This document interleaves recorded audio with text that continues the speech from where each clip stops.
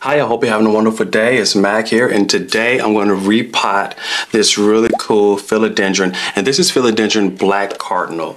I bought this really at a B&Q, which is like a Home Depot if you're in the US, Lowe's, and this was only $2.50, so I got two for £5, which is roughly about $3 and some change. And to pick up this beautiful philodendron for that awesomely low price, I don't know why they had that sale or why it was so good, but hey, I was not complaining. I have another philodendron which is like this. I'm not sure if it's the exact same variety as this one, and maybe the same and maybe a little different. But I love Lechuza pond, and I love these semi-hydroponic pots. I have been using these almost extensively. All my indoor plants, I'm switching them over to Lechuza pond, and I'm switching over to these semi-hydroponic pots. So you can see that this pot is larger than the pot that it's in. I have this cool tray here, which means that I don't really care if I get dirt in this tray. That's fine. I love the roots on these beautiful philodendrons. Look at that nice red root. You can see it's a little root bound, but that's fine. What we're gonna do here is just kind of tease all of this soil substrate off. Don't need it. It's a little easier sometimes to do this if the plant is actually dry. If it's a little dry, it's a little easier. But some people are obsessive and they want every speck of soil off of the plant. And I'm kind of in between. I want to get as much as I can out of there. Another way, if you really want to get even more of the soil, get those roots kind of unraveling there. If you want to get even more of the soil out, you can use water. Just make sure you're doing it outside, because this type of soil will clog your drains really quickly. I know, I'm speaking from experience. I just used the sink drain in here in the washroom, and that didn't go well. Had to clean that out. A lot of dirt got in there, so I don't advise that. I suggest you use a hose outside or something if you have that opportunity. But I really am enjoying switching to semi-hydroponic. I'm enjoying using Lechuza pond. Once I get all of this soil off this plant, I am kind of creating indoor plants that are all soilless. And most plants are doing really well. My other philodendrons that I've put over leafed out well. I have one binding philodendron, which is starting to trail off really well, and the growth there is great. These semi-hydroponics, well, got a little dirt in my mouth. All right. These semi-hydroponic pots are great because they have that little meter there, which lets me know when it's time to, there's the original plug. This is the plug that it grew out of. I don't know if you can kind of make that out. There's that original plug. And I really don't want to pull hard enough to get that plug out of there. But just kind of work here. I realize I want to lose some of these roots, and it's a little hard on the plant. But there we go. I think this is, for me, and the way I like to do it, this is pretty good. We had a bit of shedding on roots. I like this one longer root. I want to call it like a tap root. That root looks good there. I really enjoy doing this. It's just kind of something I find, and I love the fact that using Lechuza pond, it just works so well. I love the substrate a lot. It just goes really well with what I'm trying to do. But I will admit, it doesn't work great for every single plant. Now, I moved over some aloe and just kind of take this in here and spread these roots out as best you can, because you don't want them to bunch up and group up.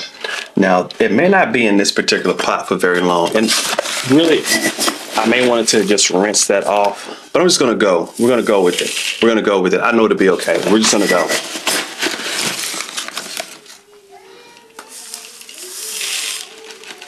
There we go. And just kind of, I have heard in the US that people are having a hard time. Oh, you don't know what? I almost forgot something. So I was in Target, and they have this, they call it soil and root food, but it's actually a mycorrhizal fungi, which is not really a food. It actually helps transport nutrients into the roots. And I use a different kind. This is my first time using this one. I should have put it in there a little sooner, but I like to sprinkle, even with this Lechuza pond, I like to sprinkle this, there we go, mycorrhizal fungi in there, because it's going to grow in between the little pebbles here. And what it's going to do is it's going to connect to these fine root hairs, and it's going to expedite nutrient transplant out of the soil, out of this Lechuza pond, and into the plant. So it's not quite root food, but it really kind of works in that way, so I can understand why they would simplify it and just call it root food. But I love using these two things. I'm falling in love with all my indoor plants, switching them over to Lechuza Pond and adding in mycorrhizal fungi. Now, another thing that I'm starting to think about adding in is a little bit of bone meal as well. I haven't done that yet, but I was thinking about adding some bone meal to my indoor plants and the mycorrhizal fungi and just kind of create my own little mix. I haven't added the bone meal yet, but I just was thinking the plants could probably benefit from a little bit more phosphorus, a little more nitrogen.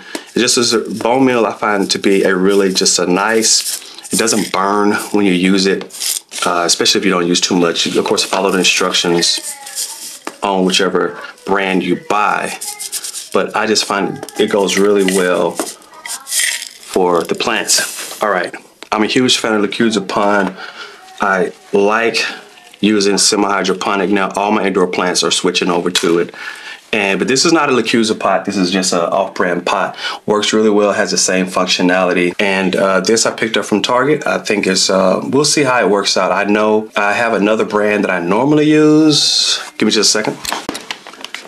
This is the brand that I normally use for my mycorrhizal fungi. I normally use this brand, just a good brand.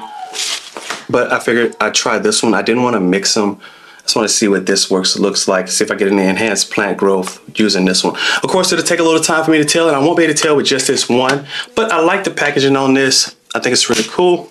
Looks good. I have this mycorrhizal fungi, and I have this one as well. That's it, guys. We repotted up this philodendron, black cardinal, and I'm gonna get this set up in the house here. I think it's gonna go really well. I'm gonna take this, put it in the plant room, water it really well. Not too much, but definitely to where this meter is reading pretty high. This time though, I will kind of water around the whole pot to make sure that all the roots get a bit of moisture on them. I won't just water in one spot. I definitely want to water all the way around, make sure all those roots get a nice bit of moisture. Sit this in a nice shady place, get a little bit of sun. I don't want to burn it. Of course, you have to be concerned about that with philodendrons at all times anyways, and I think it'll do really well. Hopefully I can show it to you here in a few months, and you can see a lot of expansive growth. I have another one that's doing really well, also in Lechuza Pond. All right, that's it, guys. Until next time, take care.